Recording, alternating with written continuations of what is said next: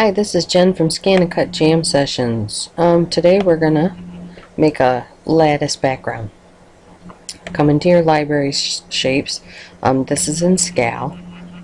Select the size that you want to make. If it's 8 by 8, 6 by 6, 12 by 12. Okay, so pull that out. Come up here to your effects. Click on lattice and look what we have here. You can adjust the angle.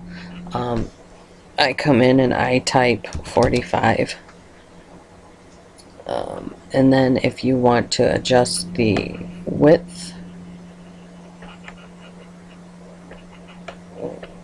the gap,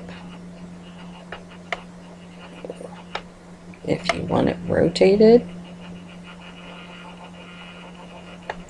and then up here, horizontal lines, vertical lines.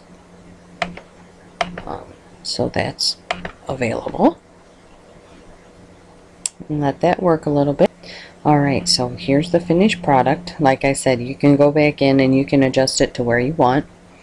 Alright, now you can come over here, grab your frame,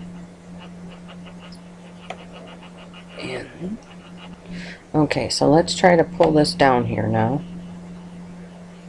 Try to wrap it around the box.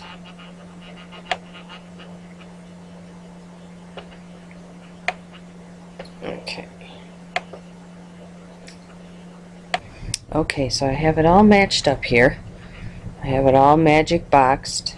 So I'll come up here to Path, and we're going to click Path Union. And my Sure Cuts a Lot has been freezing, doing the not responding like crazy. So I'm going to be sending off an email to Craft Edge and just see if that's a problem. Okay, so there we go. So it's all together now. And remember, you can change what the lattice looks like.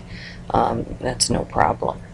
Alright, so let's see if it will actually... Okay, yeah, so it actually, you can resize it. As long as you